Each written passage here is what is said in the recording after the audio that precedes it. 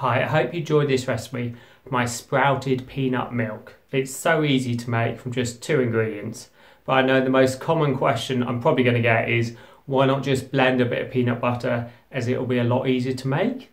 And the reason I'm not doing this for this recipe is to make it raw and sprouted.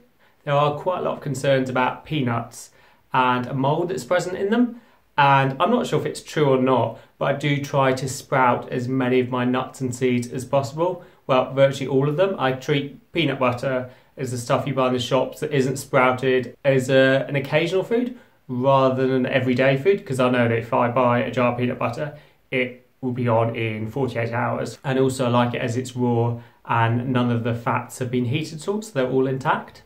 You can, if you like, add some sweetener or some vanilla, but to be honest, I like it of just the taste of the peanuts and the water. It does taste a bit different to normal roasted peanuts. It doesn't have that, well, roasted flavour. It has more of a raw, earthy flavour, which I think is really nice, and it goes quite well in porridge, or I quite like making some quinoa porridge with it in the morning. So it's a really high protein porridge with quinoa and sprouted peanut milk.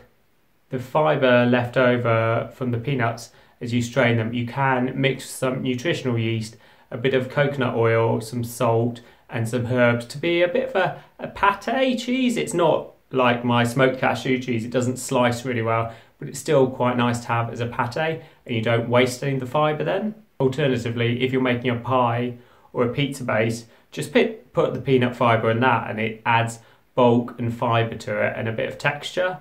Let me know what you think of this recipe in the comments below, and like and subscribe for more like this.